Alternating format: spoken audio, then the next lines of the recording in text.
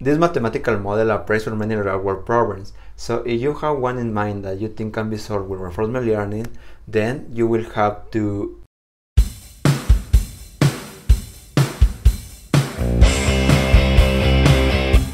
The reinforcement learning framework gives us a way to study how an agent can learn to accomplish a goal from interaction with his environment.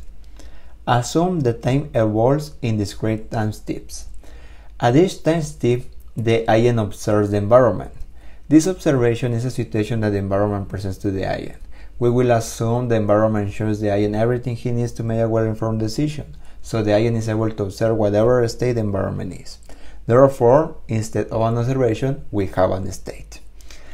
Then, in response to this state, the agent chooses an action. In the next time step, the environment reacts to this action and presents a new situation together with a reward. The reward tells the agent an indication of whether it has responded appropriately for the environment or not. All this iteration continues where at each time step the environment sends the agent an observation or environment state and a reward, and in response the agent must choose an action. But the iteration continues until when? When the cycle stops. Oh, it's true. It depends on the task we are solving. A task is an instance of the reinforcement learning problem, and we have two kinds of tasks. And the first one is the episodic task, where you have a well-defined endpoint. For example, if you are trying a self-driving car, the iteration ends when the car crashes. Or if you are teaching a rocket to land, the iteration ends when the rocket lands or when it explodes. The second kind of task is the continuous task, where the iteration never ends, it has not an end. So, for example, an agent that is learning to buy and sell stock. Let's add some notation. We start at time step 0. The agent receives the environment state x0, so the agent chooses an action a0.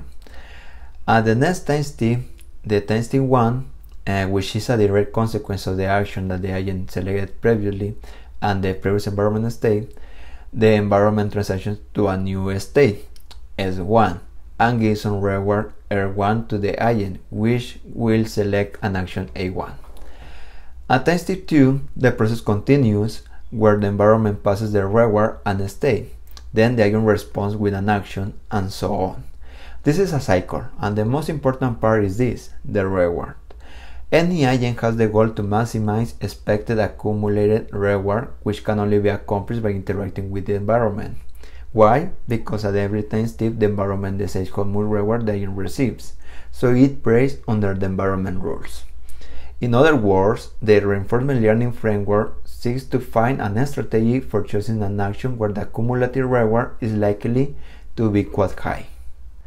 This mathematical model applies for many real-world problems, so if you have one in mind that you think can be solved with reinforcement learning, then you will have to specify actions, states, and rewards, and define the environment rules. We will see that in the next videos. Kudo, abonnerre. Suscríbete, compadre.